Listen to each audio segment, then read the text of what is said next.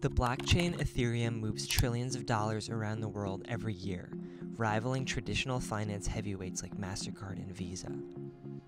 Over the last few years, Ethereum has become the home of all sorts of cutting-edge projects, including NFTs, decentralized finance, and decentralized autonomous organizations. But it's also emerged as a vehicle for money laundering, billion-dollar scams, and shameless displays of wealth. Vitalik Buterin, the founder of Ethereum, understands all of this, that his vision for the transformative power of Ethereum is at risk of being overtaken by greed, and so he has reluctantly begun to take on a bigger public role in shaping its future. We are a community, and ultimately we do have like a say in what things we put more resources towards. And like if we don't exercise that voice, then the only things that get built are like the things that are immediately profitable, and like those are definitely often far from like the things that are actually the best for the world.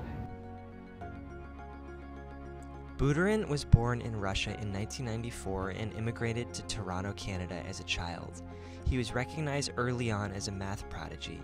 He got his first computer at age 4 and was programming at age 12. In 2014, Buterin and a group of co-founders built Ethereum with the hopes that it would become an open-source global supercomputer on which programmers could build anything they wished.